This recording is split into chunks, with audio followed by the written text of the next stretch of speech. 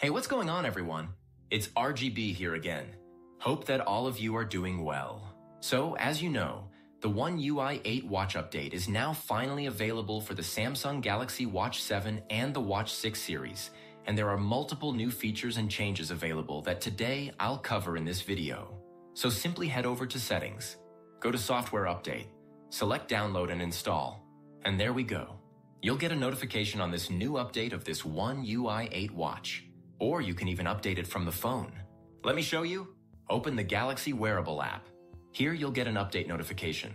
Or still, if you didn't find it, go to Watch Settings. Here choose Watch Software Update, and you can download and update the watch from here itself. And if we go into this update, the update size is about 1.9 GB, which is very huge and with the latest September security patch update. And also, you need to follow up these cautions. During the update, you won't be able to use your watch. Some watch settings may change. Your personal data won't be affected, but if you have very important data, you can back it up. But it's mostly not necessary. Well, it's a stable update. And if we go to the update logs, they have made a lot of changes, a lot of improvements visually that I'll show you all of these in this video. So without wasting time, let's download and install the update. Also make sure the watch should be charged at least 50% or above. So here I'll fast forward this process.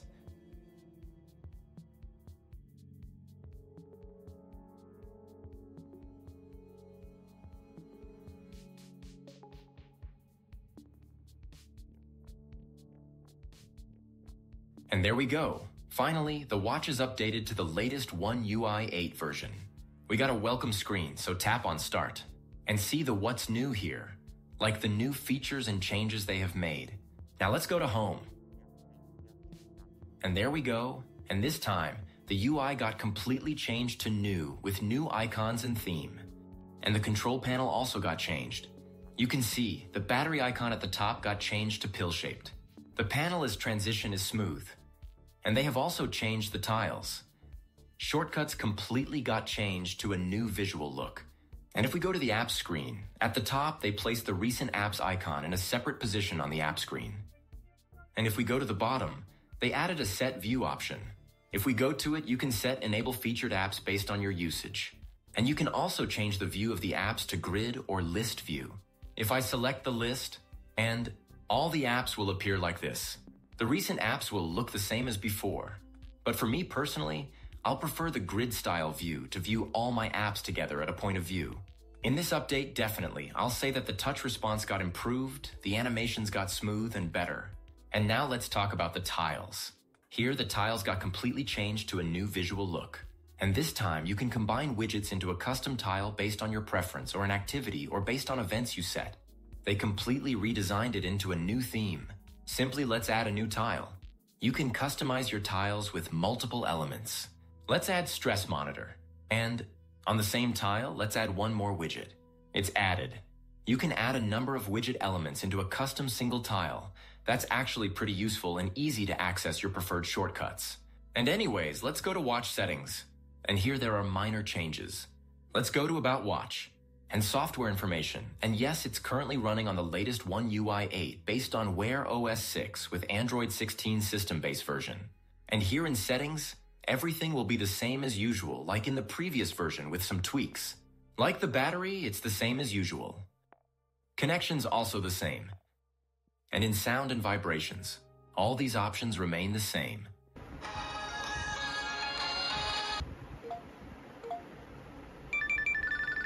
Let's go to Device Care. It's pretty much the same. And out of 2 gigs of RAM, 484 MB is available. You can clean it to improve memory. And one more new change is the charging animation. And take a look. This is the old charging animation. And this is the new charging animation. I don't know, but I like the older animation. Now let's go and check the Health app. Here they added new medications. To track your medications, like if you take medicines based on time, I'll show you. And one more. They added mindfulness, like you can check your mood and you can do breathing exercises. You can enter your mood check-in, like how you are feeling, good or bad or awesome. And emotions you are feeling, what's making you feel this way. You can set it based on your mood. As mentioned, you can take a deep breath, so choose a breathing exercise based on relaxation. Put this watch on your wrist and start doing it. Or if you want to end this session, you can stop it. And now let's go to medications. As mentioned, you can track your meds you take daily on time. Like here, you can add your medication or a medicine you take every day. Or you can scan the name of the medicine or tablet, capsule, whatever it might be. You can set the date and time you follow the medication so that it will remind you every day like a regular reminder. It will notify you. And getting into others, like all other things, remain the same. The stress monitoring, heart rate, and blood oxygen monitoring are the same, like no change. And all other basic apps remain the same. Let's go to the Galaxy Buds. It's the same as usual. I'll just connect to my Buds 3 Pro, and yes, it's working fine without any problems. There are no connection problems in this update. Let's check the camera app. And it's almost the same. No change. Let's capture a photo. And a video.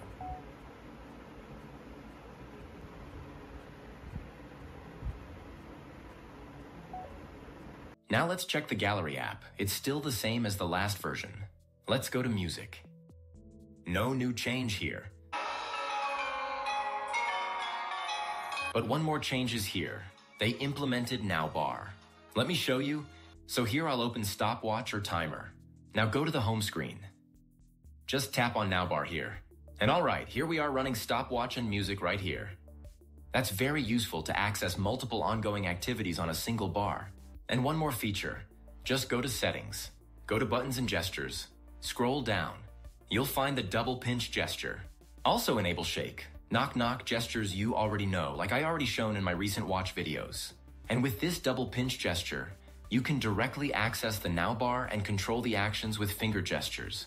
Or you can set any other apps you prefer to directly access it. And now let's talk about the watch faces.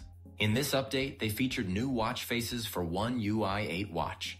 They added Sporty Classic Face, Heritage Classic, Daily Dashboard, Circle Dashboard, Minimal Analog, Digital, and Dynamic Digits.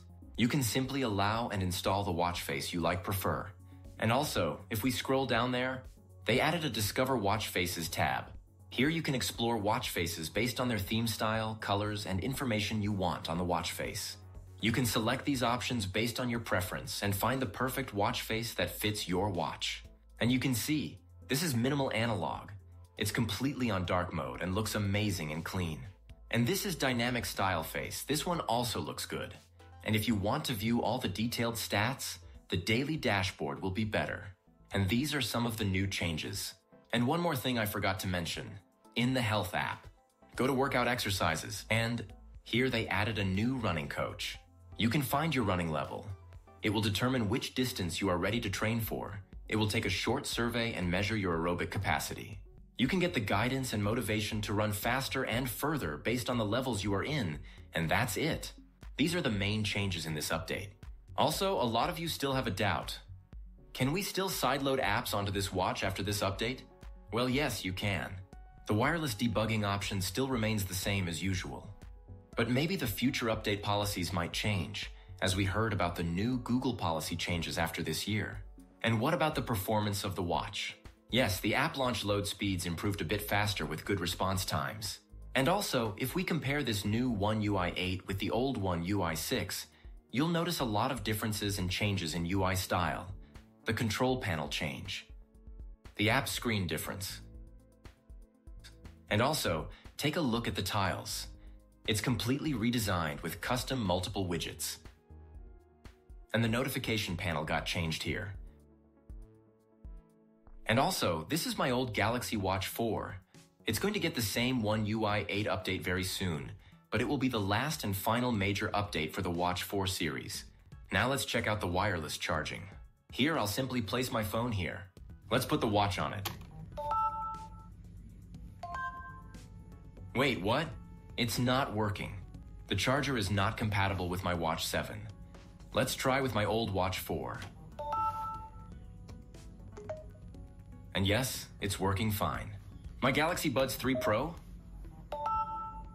Yes. My Galaxy S21? And yes. And it even works with the iPhone. I don't know why they blocked it on the Galaxy Watch 7, 8, and Ultra models. And that's pretty much it for the new One UI 8 watch update on the Galaxy Watch. Overall, it feels smoother, looks more polished, and brings a few useful feature upgrades that make the whole experience even better.